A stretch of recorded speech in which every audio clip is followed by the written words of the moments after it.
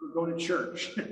I was born in 1970, so the catechesis right after the Second Vatican Council was interesting. I like to tell how one Sunday I went to my catechism class, and the woman brought her daughter in and she played the flute. The daughter did for 45 minutes, and that was our catechism class. So didn't really know a lot of what I call the Catholic calisthenics, stand, sit, kneel, right?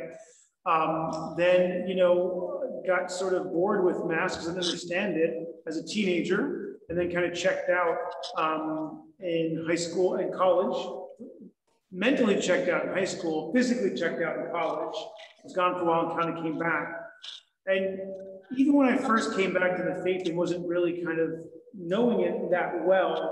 There was sort of a comfort to it. Like I knew after being gone for, 5 to 10 years or so, I knew when to stand, sit, and kneel, right? You'll hear people say, like the first time they went to a Mass, if they're an adult and not pro-Catholic, they seem lost. They don't know what's going on. I get it. Like, if you do something every Sunday for 18 years, you can fight all you want, but it's going to be in you. My mom commented at my ordination Mass, my brother who hadn't been to Mass in a million years, he still knows the creed. I'm like, Mom, if you do something every week for 18 years, he's a bright guy too. It's stuck in your brain unless you do like psychotherapy to get it out. It's in there. So listening to people talking about the Bible study, because the same thing with me, like I went to seminary, I didn't know anything, and I was kind of introduced to that method to kind of understanding the scriptures. So I thought that was kind of cool. Got lots of cool feedback that way. Then I thought I wanted to build on what we were working on. So I said, well, let's kind of jump into the Mass, look at the Bible, how the Bible affects the way we pray. I think it's really important because a lot of times people, I see this especially with funerals. You might have people who wait for the church for a long time, they come back, and they want to sort of recreate the Mass into something it's totally not. You know what I mean? It is not a celebration of the dead person's life. That is not what it is at all. Well, it is a celebration of the dead person's life. That guy. That guy up there, right? So that's what we're doing. So I thought with this book, we could sort of go through a little bit deeper into the understanding of the Mass. About 10 years or so ago, we changed some of the verbiage. He talks a little bit in the book about that. So my hope is to really kind of get people to appreciate the Mass. I see when people want to change it to make it more understandable for them, like, okay, I kind of understand what you're trying to do, but why not change who we are to understand what's been handed down to us, right? The Greek churches, the Eastern churches, they haven't changed anything in 2,000 years. If you go to the liturgies, you really are going back in time. It's really cool to kind of go to Eastern Rite liturgy. So my hope is for us to understand what we're saying and what we're doing in the liturgy, and then turn more deeply into that reality. So my thought was today to kind of first open it up for any feedback you guys might have. Then I'm going to give a little talk more about what I think we're trying to cover in this part of the book. Then I asked Lauri to dovetail with me to maybe talk about the music piece of it, right? And then so Brother Elias, who some of you have met, is also a church musician. He's going to be tag teaming with Father, I always want to say Deacon, Father John, to kind of add that to it, right? Because I forget which saint, if you know, tell me. It says to sing is to pray twice. St. Augustine, there we go. It's in the Office of Readings. So with that, are there any questions, comments about what you read in the readings? And if anything comes from Zoom land, John, just raise your hand and I'll pick on you or call upon you. So anything you guys saw in the reading in the first 49 pages that kind of struck you, that you want some more clarification from, or just helped you to understand the Mass better? Yeah, Candace.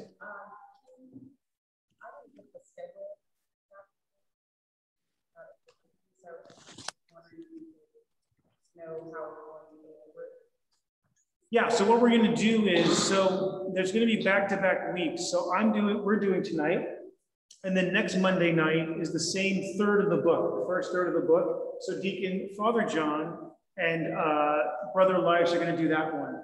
Then it's the 21st and 28th of July. We're going to do the middle third of the book. And then in August, we're going to do the final third of the book. It's in the bulletin. There's a ton of them right here, so you can grab them on the way. It'll give you the full schedule. So anybody have anything that you kind of read about it or want to throw out there? No, I thought it was interesting that it moves from the Old Testament and the New Testament parts of it, and like the Bible, it's just a collection of many different things. So every single phrase you kind of hang on, or it has a meaning at every part. And we say it methodically at Mass sometimes, but now after reading this, some of the things you say during Mass or what they say to you is definitely more impactful now that I've read some of this after so many years.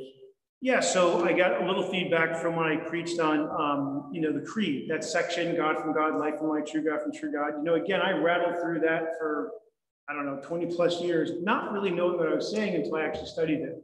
Anything in particular kind of jump out at you? And with your spirit. Yeah. That was big. Yeah. Not just, and with you also like hello. Yeah. It's with your spirit. Yeah, that was one of the more kind of stranger changes. I think people are like, and with your spirit, like, what is it going on there? But again, I think even from like almost the very beginning of the Mass, we're saying something is different. It's not just a gathering of friends, there's something going on there. And as the priest, I have a special role. I am unworthy of it, trust me. But God, for whatever reason, God had chose me and said, I want you to be a leader in the liturgical worship here. And when you guys are saying with your spirit, you're acknowledging that, right?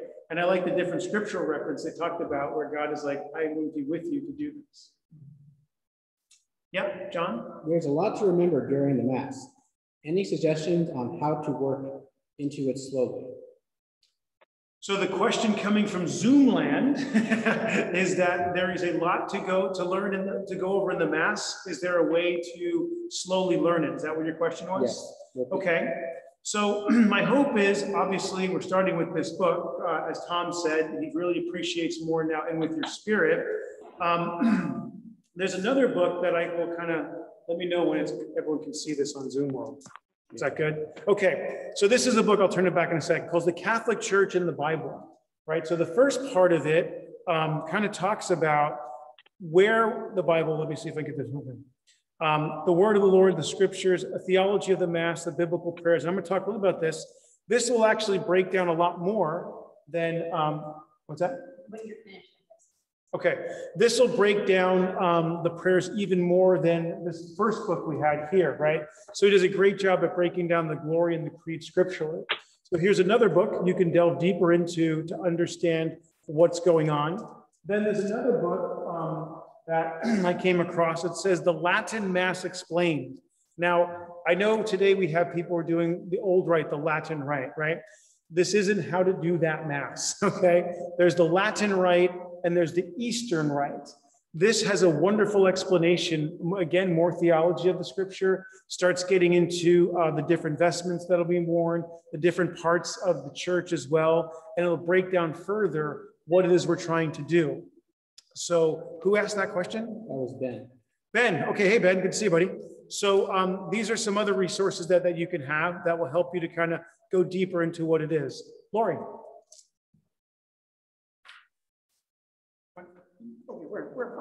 I have another answer to Ben's question about how is there a way, like a method for getting to know the Mass better and the responses and becoming more engaged?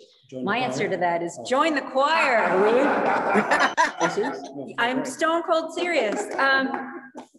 Every choir rehearsal becomes like a little catechism class because in order to understand what we're singing, or let me say it this way, what we are singing is much more impactful if we understand what it is that we're singing and why we're singing it. And that naturally becomes a part of all of those rehearsals and all of the reviewing and preparing for a Mass. We're preparing ahead of time for Masses that are coming up, which is actually the responsibility of all Catholics. We are all supposed to have read the readings for Sunday before we show up. And people are forgetting that. I mean, thanks be to God that we got there. Sometimes that's just the best that we could do.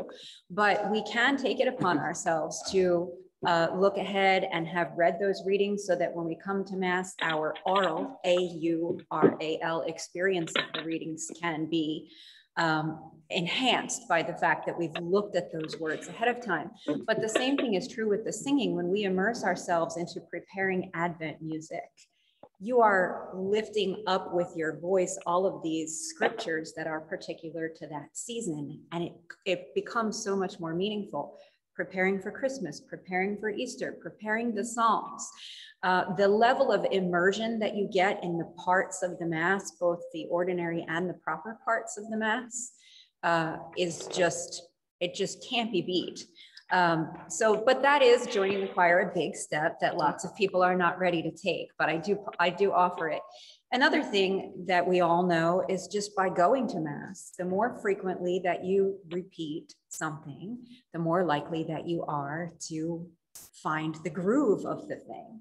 And so if you can avail yourself of daily Mass, do that.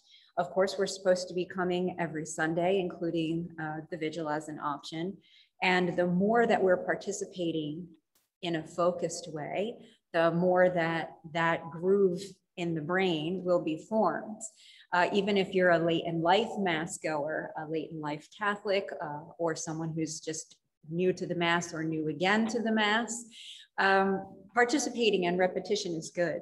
It's so interesting now that so many Masses are being live streamed that there's probably no limit to the amount of time that you could spend participating in Masses, and hopefully they're live. Here's another super interesting thing about that, is just that Masses are the union of heaven and earth. So they are meant to be a live activity that you would participate in and not a TV show that you would watch later. So that's just like a little interesting factoid about that, that now we have Masses that are recorded and they've in some way become discrete. You know, they are not, they're kind of separated from the live action. So that's kind of an interesting wrinkle that we're going to have to learn to deal with. But just the participation and watch the bulletin, because now that we're allowed to have congregational singing, we're going to start having choir rehearsals again too. Thank you. For those of you who know Karen Leahy, her catchphrase is the rummage sale. I think I see a new catchphrase every time Lauri gets up there. It's going to be join the choir, which is great. Also, lectors, also Eucharistic ministers, also ushers. So there's lots of ways to become involved. But I think the best way to get involved is just to kind of understand what we're trying to do here. Like, I think a lot of times people have this feeling like if I'm not physically doing something, then I'm not participating. I've seen this a lot at different parishes I had. At the kids at the school Masses, they want to multiply like all the jobs for the kids to do, and I think we're giving a wrong sense of participation, right? Think about when you watch a movie, right? If you're watching a movie, are you moving? No. But what's going on in your mind? If it's a scary movie, right?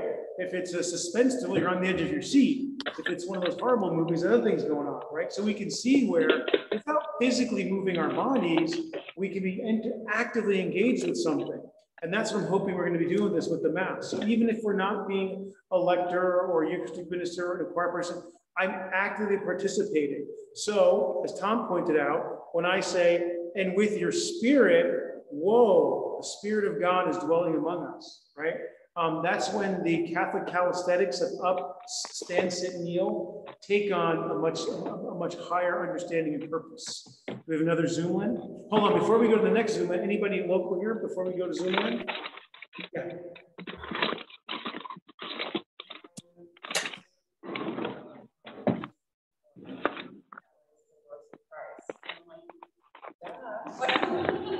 You mean when he was breaking it down with the angels? Yeah. Yeah, I mean that's basically we're there with the angels singing glory, glory to God in the highest. Right here, He is among us. And this book, if we have time, breaks the glory down like line by line from the scriptures as well. So we had a Zoom land. Okay. I also think it is reading the responses versus just saying what was memorized. I am much more interested in really understanding what I am saying. Say that again. I also think it's the reading. I'm sorry. I also think it is reading the responses versus just saying what was memorized. Oh, I get what they're saying. That the act of reading those responses, maybe in the book or in your missal, and like seeing it, breaking it open in that way, turned on a bulb, light bulb, instead of just the rote getting out of this mundane, sort of repetitive, sort of like I'm just doing this in my sleep. So there's a thing called the Roman Missal that you can get. There's also this thing called the Magnificat. It's a monthly publication. It's also digital now as well, where it would have all the mass parts in it. So yeah, you can actually, you'll see people, with their either their physical missal.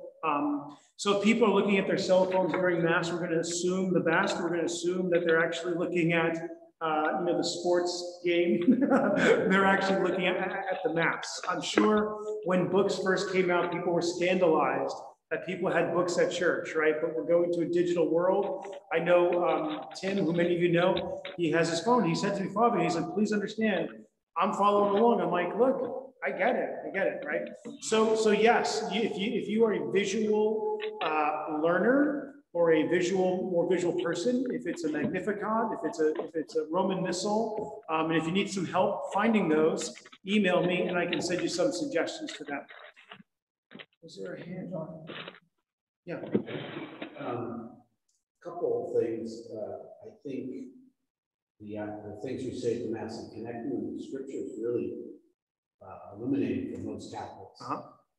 Because I think when I was doing the Bible study and the men's group that I'm involved in, their Scripture readings, and you go, whoa, we say that at Mass, or I'll hear it said and I'll say, I just read that, and I do think we come to a place where sometimes we're repetitive. And I think the way around that is to hear yourself say the words. Listen to your own voice, and then you will impart voice inflection, and it's no longer just, you're no longer just one. And to speak with what was said about what stood out, through my most grievous fault. My daughters don't go to Mass, and when they did with me one time, I thought, Dad, that's ridiculous. You beat yourself up 3 times. But in the book, he says, if you're going to apologize, some apologies require more than just sorry. And if you're going to apologize to Almighty God, you better, dig down deep and mean it. So that jumped out at me too. Right. Also linguistically, we have the superlative, you know what I mean? They didn't have that. So when you see like verily, verily, or amen, amen, it's sort of like you're saying, through my fault. And there's nothing wrong with beating ourselves up from time to time, because sometimes we need it.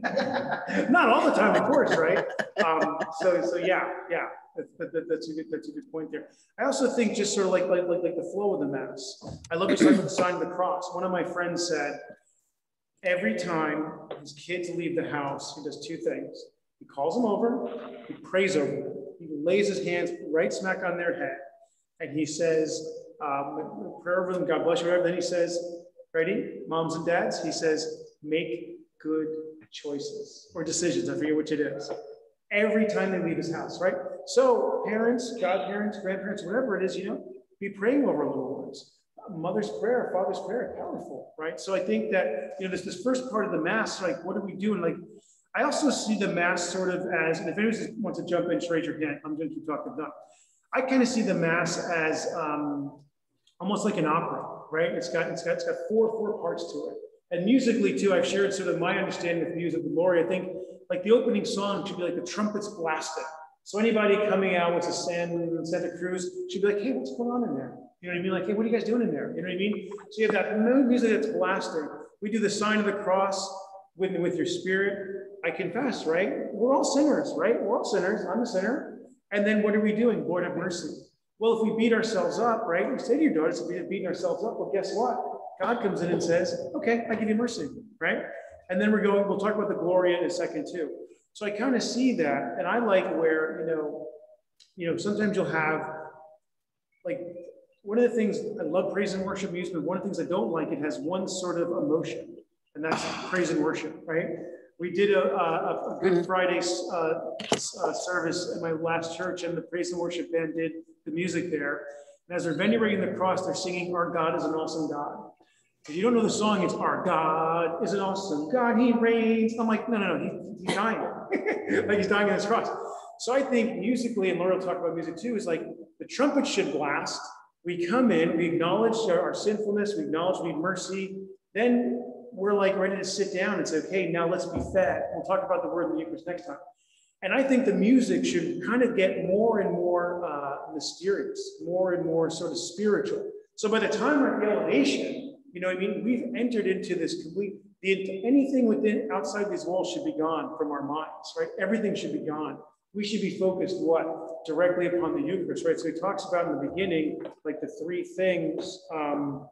He talks about the Eucharist is a memorial, right? And we'll talk about that when we go over the Eucharistic part. The real presence of Jesus Christ, right? We're in the presence of God, so you have this very spiritual experience going on. And then Holy Communion, we're coming together, right? And I think our actions, our thoughts, our music, everything should be going towards that. And then near the end of the Mass, we're processing out, same thing. Those trumpets should be blasting. And everyone again is like, what are you guys doing in there, right? So to me, it's like either going up the mountain or going down into the valley, right? We're kind of we're starting in one place, we're journeying to a peak, and then we're coming back out again to go out. Anything from Zoomland? Mary, did you want to ask? Mary want to ask a question, but yeah. Let's see. Can you hear me? Yeah. Go ahead. Yeah. Okay. I wanted to say, when you were talking about the scriptural connections to the Mass and understanding the Mass better, how recently the am I on high enough? You're good. Okay, the gospel about the I don't remember if it was the Jairus or the Roman centurion, but the one who says, "I'm not worthy to have you enter under my roof." Yeah, you know, and that's the thing that we sometimes, unfortunately, just reel off because we memorized it right before Eucharist, but realizing those were the words of a man directly to Jesus and expressing his faith. And furthermore, a man who was not a follower yet. That's right. He was a Gentile. Was an outsider. And so here I am, you know, as, you know, sometimes an outsider, somewhat an outsider, but somewhat an insider, repeating his words makes it that much more powerful. So I'm looking forward in reading this book to finding more sentences or phrases that come from Bible stories so that I could relate to them better. You know, glory to God in the highest. Well, that's the angels at the nativity. I know that, but there's got to be a whole lot more, I'm sure. And so I'm looking forward to that in this course. And so again, this book here helps to break that down. So for instance, it says, glory to God in the highest, and on earth peace to people, to those whose favor rests upon him. That's Luke 14. Lord God, heavenly King, almighty God and Father. Alleluia, the Lord has established his reign, our God the Almighty. Revelation 19:6. We worship you. Revelation 22 says, worship God. We give you thanks. Ephesians 5:20 says, giving thanks always and everything in the name of our Lord Jesus Christ to the Father. We praise you for your glory. Revelation 7:12, amen. Blessings and glory, wisdom and thanksgiving, honor and power and might be given to God forever and ever. Amen. So again, this book here is going to break that down for you line by line. The other thing I really liked about the centurion story, Mary brought up, was an excellent one. He's like, you don't have to come. You know what I mean? You don't have to do anything. You just got to say the word and it'll happen. I mean, and Jesus says, never seen faith like this before. You know what I mean? Like a lot of people are like, you know, I think of the king who, was it Naaman, Naaman the prophet says to the king of, I think, Syria, just go and wash in the water. And he gets bummed out. He's like, this is ridiculous. Like he wanted something what's that? Yeah, and then his friend is like, well, you know, just do it. And then he does it and his leprosy is gone. You know what I mean? So I think that's another strong point about that. So when those changes occurred, part of it was to be more faithful to the scriptures, as that Mary pointed out. Part of it was also more theological. So one of the changes was from seen and unseen to visible and invisible. Right now, from my perspective, you're seen, right? If I put this in front of my eyes, you're unseen. Well, that's with me. invisible, invisible, what are we referring to? The visible world. What's the invisible world? The angels, right? So that's why some of those changes happen. And others of us to be more faithful to the Latin. So the example of that is consubstantial. You know, instead of what we say, and with your being, what we used to say. Thank God I can't remember it because I get confused. Like change the entire creed, not like every 13th word. I was like, what? Anyway. So just to be more one in being. Yeah. Okay. Good. So that would be the Gloria then. And what's the last part? Then the collect, right? The collect is we're coming together. So what have we done? We've come into church. We made the sign of the cross. We've brought our sins to God. If we have mortal sin, we go to confession. We've asked for mercy. Then we've sung the Gloria, right? You know, it's the number one single since zero, since 34 AD. Do you know when did that start? That's real early in the church, right? Do you remember that first? It actually is one of the first prayer/hymns of the church, right? And then the collect. So the priest, on behalf of the people, is bringing in all the prayers together and saying, "Okay, God, here we are. We're going to bring all these prayers." And I think going back to Ben's question, I think, and I'm horrible at this because I'm so impatient, but I'm trying to be slower when I say, "And let us pray," right? In the beginning of the Mass, we say, "And let us pray." That's when we're like, to be more actively engaged, as I think Ben was asking earlier. That's when you're like, "Okay, God, here's why I'm here. Here's what I'm praying for. Here's what I want to do. Here's what's going on here." That's what I think we have to get people more involved in. Instead of just saying those words, and I'll confess, sometimes I'm pretty sure I blow right through it. But that's where it's like, okay, I'm bringing my prayers to you, God. Because the Mass is the most powerful prayer that we have. And I think if we were more prayerful, myself included, in understanding it and doing it, that's when it's like, okay, I get a lot out of Mass. We're not supposed to get from Mass. We're giving God our thanks, our praise, but we're human beings too. And we have that beautiful spiritual communion. I think in his book in the beginning, he was talking about the woman on the plane. Does it talk about this in the book? Do you guys remember that story? Yeah. And what did she say? She was a Christian. She went to Mass. She knew there was something going on here. And I've had friends who've come to ordinations or stuff like that. And they're like, that was kind of cool. Like they didn't really get, but they knew that there was something cool about it. We were talking the other day with people who were traveling in Europe and they weren't believers, but they're like, when we went into those churches in Europe, we just knew there was something, something going on here. Yeah, very, very good. Any questions locally? Anybody coming in from Zoom land?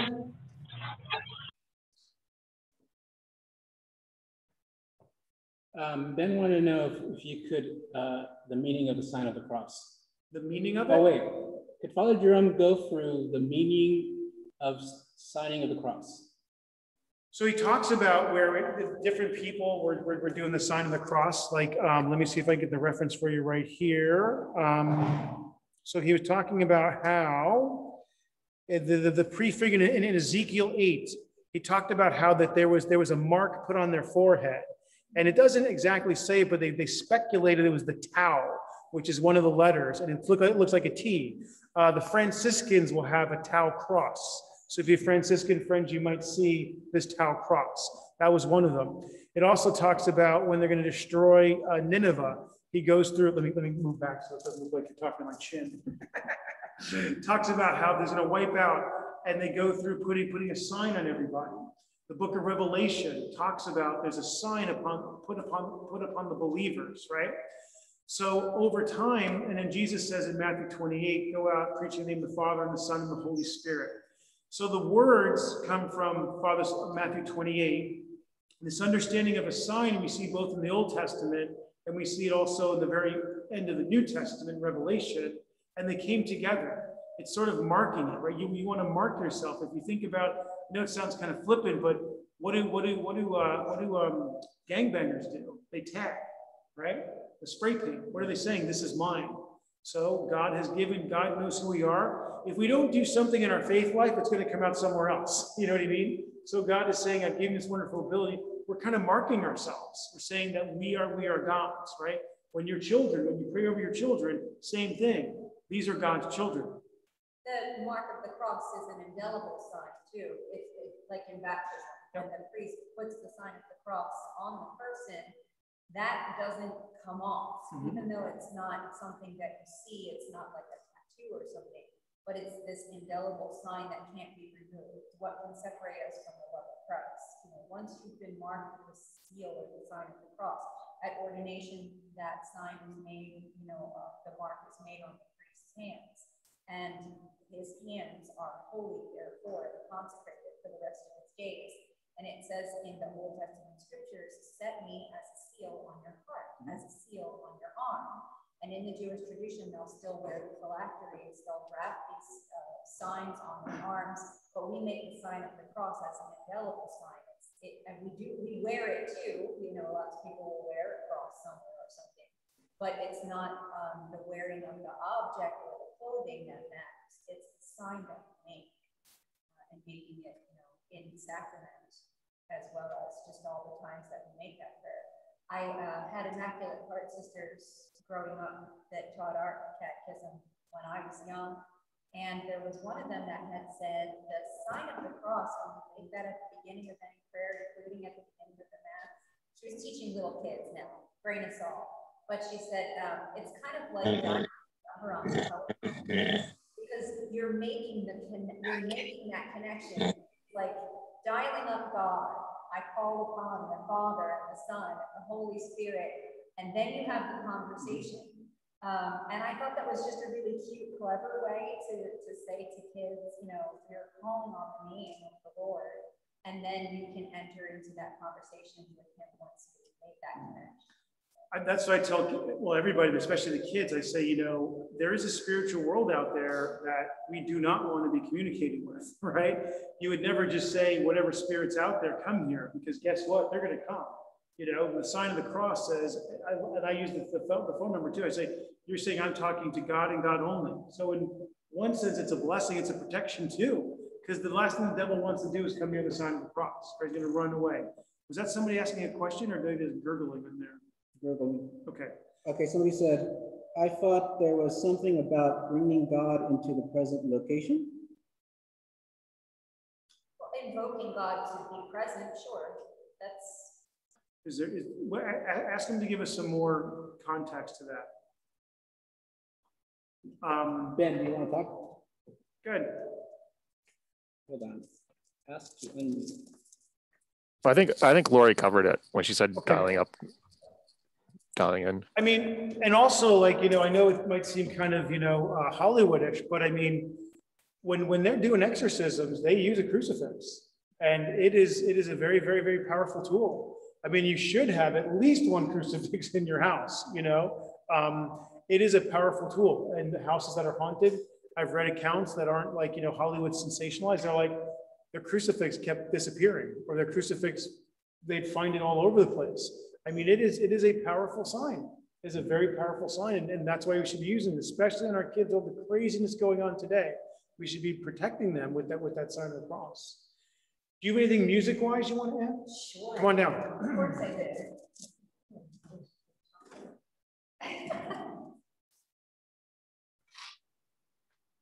So, John, am I like a talking neck, or how am I good? Okay. Couple things. So Father Jerome had mentioned that he really appreciates when the entrance song is a big trumpety herald kind of thing. And that's a great way to open a Mass. But what's inherently important about the music at Mass is that it should always be text painted. And what that means is that the prayers of the church the music is there to highlight the text, and it doesn't exist unto itself.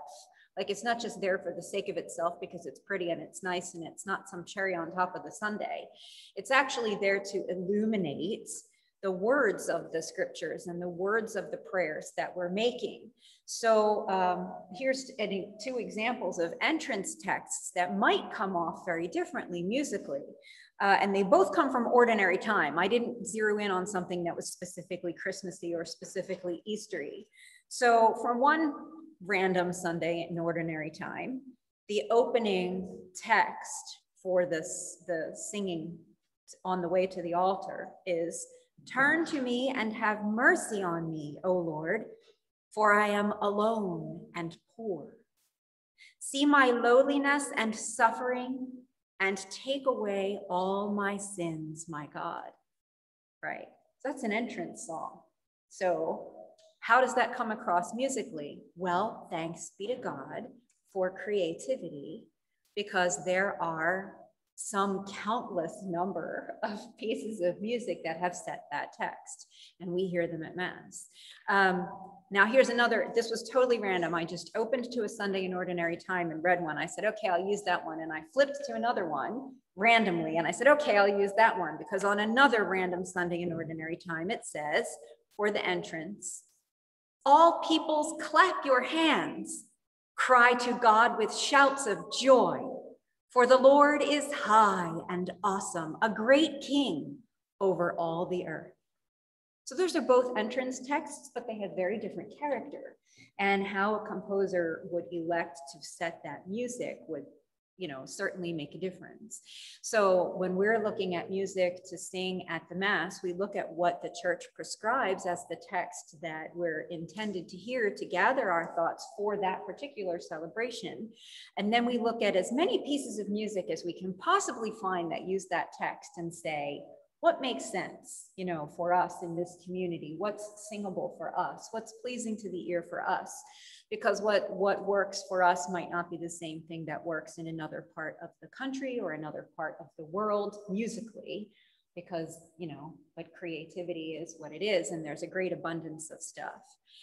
When it comes to the Kyrie and the Gloria, which are big parts of this section that we're covering tonight, I think one of the interesting things that could be drawn out that, well, first of all, I was kind of frustrated when Father said, the first part is you can talk about the Kyrie and the Gloria. And then I looked at Dr. Shree's book, and he says already in it all the things a lot of the things I say to choirs. When I'm trying to inspire the choir to really lift up that Gloria, I say, this is the song that the angels sang when the Christ child was born. All these scenes that we see in art of angels, in their grandiosity hovering over the manger or in the sky, or all this, the glorious, the beautiful way that angels are depicted. Imagine what they sound like when they're singing. That's the Gloria. That's the sound that we want for the Gloria. But he stole my line in the book. So no, it's just out there. It's factual information. That's the prayer that we have from the scripture. And the angels sang, glory to God in the highest, and on earth peace to people of goodwill. And we need then musically, we see a tremendous contrast, and we want hopefully the choir and the people to execute that shift musically from something that's very penitential. That part of the Mass that includes the Confiteor and the Kyrie is called the penitential acts. We are acting in a penitential way. So musically, we want to make a shift from penitence to great, grandiose kinds of joy. And it happens on a dime. And I think that having the music reflect that, really, it needs to pop, right? Because the idea of, we make the sign of the cross, we invoke the name of the Lord, we immediately recollect our sins and say, we come to you, Lord, as we are. And we came in with these burdens, and we came in with these stains, and we came in with this baggage. And we take that moment to acknowledge it. And then after we ask for his mercy, huzzah, Gloria, it's gone in an instant. I mean, I'm getting goosebumps. That shift, because there's no break. It actually says in the general instruction that the Gloria starts immediately. The Kyrie ends and the Gloria start. Now there's actually 3 different forms of the penitential act. And so there is a case in which the priest says, may Almighty God have mercy on us, forgive us our sins, bring us to everlasting life. And then the Gloria starts. So there's a couple different forms of it, but in one of the forms of it, there's actually like a do not pass go, do not collect $200, do not stop. The Kyrie turns into the Gloria like that. And whether or not and if the priest says that prayer in between, that's all the same, because then he closes that penitential act for us, and then the Gloria comes exploding onto the scene. And that's the way it should feel musically. So if it's not come over and pinch me and say that I didn't do my job, Another thing musically about the differences with Kyrie and Gloria, Kyrie operates in music. Well, it operates in the prayer and then is painted in the music. As a call and response prayer, the priest says, Lord, have mercy. And then the people say, Lord, have mercy. And then the priest says, Christ, have mercy. And the people say, Christ, have mercy. And then, and so on and so on. So we have the threefold invocation of mercy. We love to do things in threes, right? We're super, super good at that. In the old Mass, it was Kyrie, Kyrie, Kyrie, Christe, Christe, Christe, Kyrie, Kyrie, Kyrie. So it's 3 times 3. But now we just have this call and response, which is perfect because of what Father said earlier. The priest has his role to play in this, and the priest is a minister of God's mercy in the world. And it harkens to the sacrament of reconciliation, where, and scripturally, those sins that you hold bound are held bound, and those sins that you forgive are forgiven. And the priest himself, with his own humanity and his own stuff that he brings with him to Mass, he invites the Lord's mercy to come upon us. And we echo that, but he leads and we follow. And that call and response aspect is really critical. He is an agent of God's mercy in the world. And the first thing that he does after he gathers us with the sign of the cross and we all make it together is he acts as an agent of God's mercy, and he invokes God's mercy upon us. And we repeat it and say, yes, please, God, have mercy. So that's like super beautiful. But the Gloria in music is what we refer to as through composed, meaning it starts at the beginning and it travels straight all the way through to the end. And there's none of that repeating stuff. And in point of fact, when the new Roman Missal came out, was coming out, the new translation was coming out in 2012. Prior to that, there had been a set of instructions that had been administered to people who were going to be composing music for the Mass to remind them to not have repeats inside the Gloria, because it's not a call and response prayer of the church. We all sing in conjunction with the angels, glory to God in the highest, and so on and so forth, all the way through to the end. There was a little trendy little thing that happened in some of the popular Mass settings where composers were having that first line of the glory to God be repeated, and then they do like a verse of it and come back and do a verse of it and come back. No, that was not appropriate, because that's not how that prayer is outlined for us based on the scriptures, based on the traditions of the church. And it needs to be, it always was through composed. It was just a little blip on the radar. A couple people did it that way. And it was like almost, I get in trouble and being recorded, but it's almost an accident. I think it was like well-intentioned, but it was never meant to be that way. So when the new missal was coming out, they said, oh, and by the way, if you were thinking of doing that, don't do that. Because it also helps to highlight that difference between Kyrie and Gloria too. But we're singing in union with all the angels and the saints. So there's no me first, then you aspect of that prayer, or an us, them aspect of that prayer, like there kind of is in the Kyrie, where the priest leads and we repeat. It's a totally different character. So those are some things that I would say about music for those particular parts of the Mass. Dr. Sri does not actually talk about the entrance chant. So thank you for giving us the opportunity to say that actually, it's not the opening of the Mass, really. The sign of the priest opens the Mass. However, the entrance chant has always been a part and parcel of the Mass.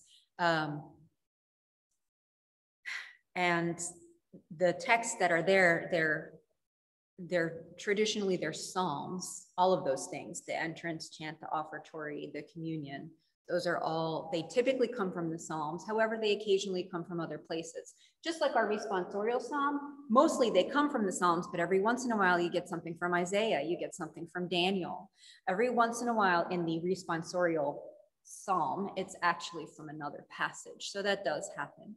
And it's interesting to see when it does and what the character of that celebration is. So those are fun things I would say about music. Good? Yes. Some Glorias are very sad in minor key. and don't always sound very celebratory and majestic to me. Some of those refrain glorias are easier for the whole congregation to sing. Those may be observable facts. There are glorias that could be written in minor keys because of creativity being what it is, and minor keys to our ear can tend to sound sad. However, there are a great many minor key pieces that actually are jubilant, and there's a lot to be said in music about execution. Sometimes a piece can, whether it can be in a major key and come off sad because it wasn't well executed, or it can be in a minor key and be intended to be jubilant, but because of the way that it's delivered, it could fail in that sense. And then, there's a subjectivity factor here. If there's a piece that's in a minor keys tend to sound sad. Maybe there is a gloria that just sounds sad to some people. And then we don't ever know what a composer was thinking when he or perhaps she created the piece. What was the tone and the mood and the character and what was going on in the person's mind and heart when that melody came across. There was looking for a word, sorry. The refrain glorias. So I'm not saying that there's anything wrong with them musically speaking in terms of, yes, like, were there certainly some very jubilant ones? Absolutely. Does that make it easier for people to respond if you get to repeat a line over and over again? Well, of course it does. It certainly does. But we're talking about the character of that particular prayer and contrasting it with the Kyrie. So a through composed thing was just the intention for that prayer. That's all. And it doesn't mean that those other ones were like bad or something. They just sort of missed the mark of what we're trying to accomplish when we go through that entire prayer. But there's devil's advocate. There's arguments to be made for different kinds of prayer. I mean, why do we extract a line from the Psalm and we repeat that line over and over again instead of reading the Psalm all the way through? Because that's the character of that part of that prayer. We're extracting a particular line from the Psalm and saying, this message we want to shine forth in this particular execution of the prayer. Like, for example, the 23rd Psalm, the Lord is my shepherd, there is nothing I shall want. That is a line from that Psalm, but it's not the whole Psalm, but we hear that as a refrain all the time. But there's another line that's used as a refrain from that Psalm, that I shall dwell in the house of the Lord all the days of my life. That's a line from that Psalm that gets used as a refrain. So there's different lines that are extracted at different times. And I'm venturing into like another section of the book, so I don't want to spend too much time over there. But the idea of having musical refrains is a beautiful idea because it does help us to repeat. I know zillion, there's 150, but I know lots and lots of Psalms. I have them retained in my head because I've sung them. And that's why I was saying, if you want to really immerse yourself in different parts of the Mass and different scriptural texts and different flavors of the seasons and stuff, join the choir, because singing this stuff over and over again really, really does do that. So singing a refrain of a Gloria is not in and of itself a bad thing. And I hope that's not what I communicated. But musically, what we're set up to do is have a call and response with the priest during the penitential act, and then sing in union with the choirs of angels when we sing the Gloria. Yes, Tom. Sometimes when I'm meditating at home, I'll work and put candles, and then I'll put Kyrie, Gloria on the Gregorian chants, and just it goes on, and I'm able to kind of get into this mode. And the Gloria is, they do it in the Gregorian chant, just repeat it. And in that mode, it's more relaxing rather than the trumpets and stuff like I'm saying. So I didn't see it that way because it puts me in this really good feeling. As long as the neighbors don't feel like I'm sacrificing animals when they hear this podcast. Right. But it is special in a different way too. There's an element of subjectivity to all of this. Palestrina was one of the greatest composers in the history of the church. And it was when polyphony was first becoming a thing that was going to be accepted. And if you don't know what polyphony is, basically it means harmonizing. It used to always be the case originally with some of the music of prayer that in order for the text to be heard clearly, there could only be one melody happening at a time. So that if someone broke off and started to harmonize, it was like, oh, I can't understand what you're saying. And if I can't understand the words, we can't go there because we're singing scripture. We need to hear the words. And so harmonies were not permitted at all. Then it came to pass that, you know, the beauty of that was beginning to be appreciated. And we thought, well, if this is truly beautiful, then we need to use this in worship, and we need to use this in church, because we need to offer to God the most beautiful gifts that we can give. And therefore harmonization became a thing. And Palestrina was the guy. He was like commissioned to be the composer for the church because he was really, really good at polyphony and he was a really faithful person. So what did Palestrina's music sound like? Well, we can have really absolutely no idea because nothing was recorded. And I'm going there to say, I should bring an example next time. We have a way in, I'll call it Western music and Western civilization, Western culture, that we imagine that Palestrina's music sounded. I accidentally purchased a CD of Palestrina's music that was recorded in an Eastern country. And I can't even remember where right now. I have to go get the CD. I have to find it. It's buried in all of my stuff that I've collected over the years. And I know the mass. It's a Palestrina mass. I know how it goes. I've sung it. I've directed it. It's just one of his popular, if you can say that. It's, niche market. But it's one of his popular masses. And I put this CD in, and the sound that came out of the CD would curl your hair. I couldn't, but I recognized it, sort of. But the timbre of the voices, the speed, the execution was definitely culturally affected by those people in that country who were doing, it was Palestrina, it was church music. They didn't change a note or a word, but the sound was very abrasive to my ear. So it would be interesting to play 2 versions of that back to back so people could maybe hear and say, look, everybody hears music differently and we react to it. And let's hope that within our community, what we are doing is reflective of the spirit of the people who are gathered here. What year was this? What year, Palestrina? Yes. Oh, that's so great. Polyphony, Palestrina, brain freeze. I don't know, Google him. Like a long, long, long time ago. Sorry, that was poor. I'm having a brain freeze and I don't want to say the wrong thing.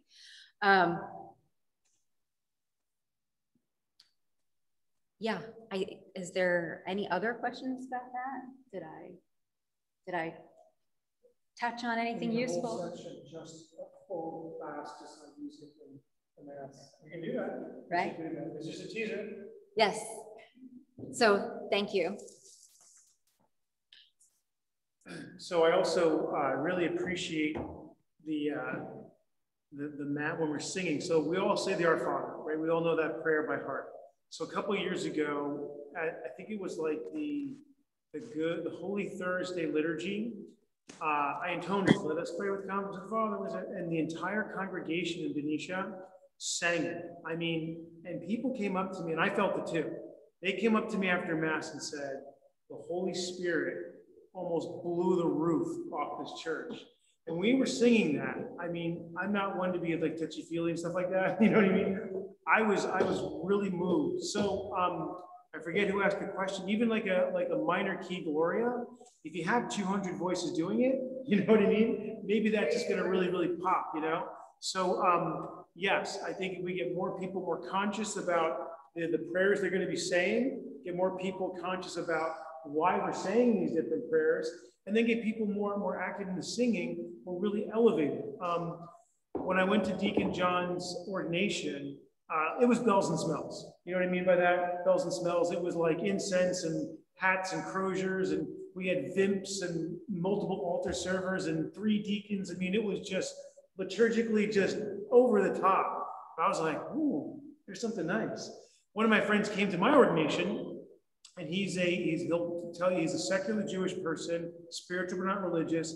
And the mess was 3 hours when I was ordained, right? When we were done, I saw him that night at dinner. He goes, you know what?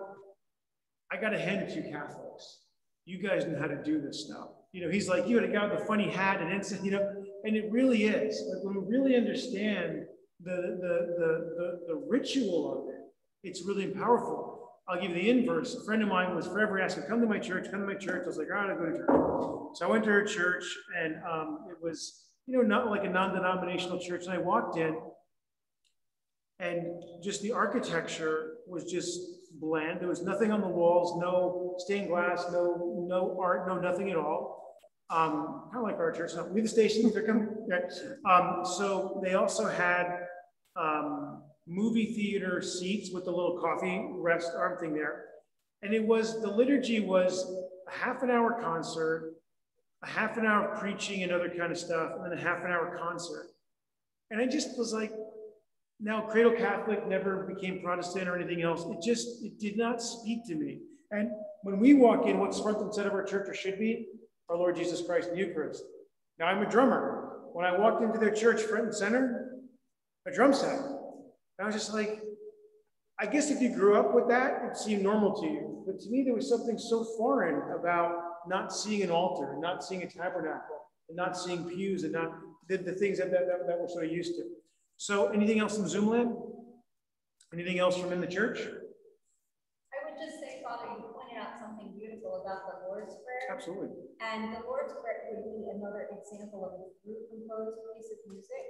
So if you're talking about having refrains, imagine that you said, our Father who art in heaven, hallowed be thy name. And then you said a little bit more and stopped and went back and said, our Father who art in heaven, hallowed be thy name. And picked up where you left off and said a little bit more, and then went back and said, our Father who art in heaven, hallowed be thy name. If we did that to the Lord's Prayer, it might seem a bit strange.